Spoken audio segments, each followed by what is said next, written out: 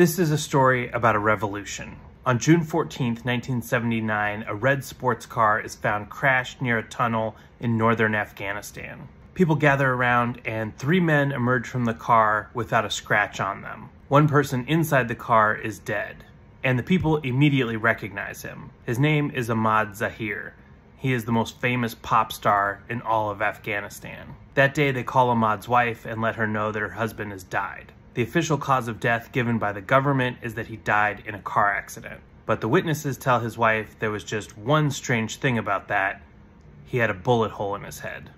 Ahmad Zahir was born in Kabul, Afghanistan in 1946. He was born on the same day he ended up dying, June 14th. His father was Dr. Abdul Zahir, who was a physician in the royal court of the King of Afghanistan. Afghanistan was a monarchy then, but a lot of people in the country, including Ahmad Zahir's father, were pushing for modernization. Dr. Zahir actually helped write a constitution for the country in 1964. Then from 1971 to 1972, he actually served as the country's prime minister. Ahmad had showed an interest in the arts at an early age. He loved music and poetry. He taught himself how to play the guitar and the accordion by the time he was 16. And his father had encouraged his son's passions, but there was still a stigma on being a musician, and that's not what he wanted for his son. Ahmad attended Habibia High School and started a band with some friends. Even in high school, he was renowned for his voice. They called him Babul-e-Habibia, which meant the Nightingale of Habibia. But not wanting to disappoint his father, Ahmad tried to go into a different career. He studied teaching, first in Kabul, and then he moved to Mumbai, India, and got a degree in teaching English. In the 1960s, he moves back to Afghanistan and gets a job as a reporter, working for the Kabul Times. But he realizes he's not going to be happy doing anything besides being a musician. And a friend of his who is a singer actually writes a letter to Ahmad's father telling him that Ahmad has all this potential and that he's going to be a great musician. And it actually convinces Ahmad's father, and he gives him his blessing to try to make it as a musician. Ahmad releases his first album in 1967, and he's playing anywhere he can around Afghanistan, at parties and in restaurants, and he starts to become really successful. For one thing, he is a very talented musician and is very unique. He has this haunting baritone voice that people love, and people love his lyrics, which draw from a lot of Persian poetry. And then his musical style, he's combining Western rock and roll and pop music with Indian music and Afghan folk music. Visually, he looks great. He has these big sideburns and wears flashy suits. People start calling him the Elvis of Afghanistan. And he's also hitting at the perfect time in the history of Afghan society. That modernization that people like his father had pushed for was starting to come into effect. Fashion was changing, with women wearing miniskirts. They were also fighting for equal rights, something that Ahmad supported. There was a vibrant nightlife scene in Kabul with discos and live music clubs, and Ahmad Zahir was in the center of it all. He went from singing in restaurants to singing at hotels to eventually singing at sports stadiums, something that no singer in Afghanistan had ever done before him. By his second album, he had ascended to superstardom, the first pop superstar in Afghanistan. His music was all over the radio, he toured all over the country, but also neighboring countries, Iran, Uzbekistan, even Russia. In 1972, he was named Singer of the Year in Afghanistan. His career couldn't have been going better.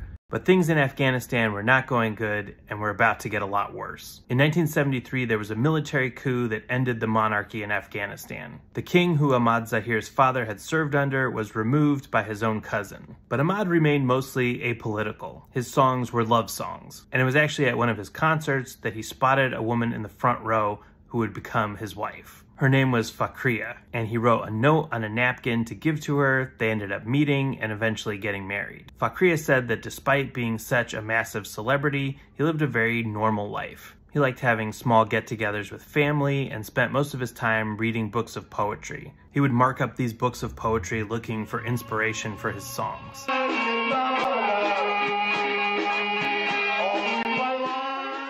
But then in 1978, there was a bloody revolution in Afghanistan called the SAR Revolution. This Marxist group took over the country, killed a lot of the current people in power, and instituted social repression throughout the country.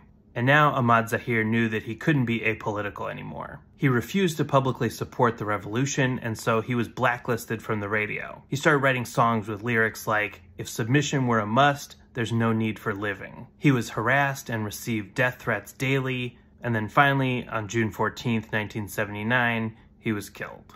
Millions of people attended his funeral. It was the biggest in the history of Afghanistan, but even more tragic than his mysterious death was that his wife, Fakhriya, was 8 months pregnant. In fact, when she got the news of her husband's death, she was so distraught that she went into labor early, and her and Ahmad Zahir's daughter, Shabnam, was born that day, June 14th, 1979. Fakhriya and Shabnam were immediately placed under house arrest by the government, and Fakhriya was scared for her life. Luckily, Fakhriya had some connections. She had previously worked at the U.S. Embassy in Kabul, and a friend of hers who still worked there was able to arrange for her to seek asylum in the U.S. In 1980, Fakhriya and Shabnam got on a plane that went to Rome and then to the United States. Fakhriya moved to Alexandria, Virginia. She was able to get a job at the Oman Embassy. She also took on a second job as a clerk at a department store, and she continued to live there anonymously for decades. Every once in a while, people would ask her to make an appearance to speak about her husband, but she remained scared for her life for years and never made any public appearances. Some of Ahmad Zahir's other relatives had also made it to the United States.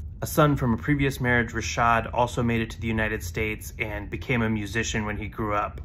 Ahmad's sister, Zahira Zahir, had actually moved to New York in the 1970s and then had relocated to the Washington, D.C. area. She was a beautician and eventually opened her own salon in the Watergate Hotel and became Ronald Reagan's hairdresser. Shabnam is now working on a documentary about her father's life. As Shabnam grew up, she eventually started asking questions about her father and learned about his legacy. Not only did people love his music and consider him the greatest musician in Afghanistan history, he also became a symbol of what Afghanistan was before it was plunged into decades of war. Fakhriya, now in her 70s, said, "We're the ones who've seen beautiful Afghanistan. It was peaceful." She was only married to Ahmad Zahir for 3 years. He died on his 33rd birthday. But she said those 3 years were the greatest of her life. When she fled Afghanistan to come to the United States, the only things she took with her were Ahmad Zahir's poetry books. Now, 40 years later, she says it's one of the only things she has left that still connects her to him. She looks through the books and sees his handwritten notes coming up with ideas for new songs. Songs that Ahmad Zahir never got to write.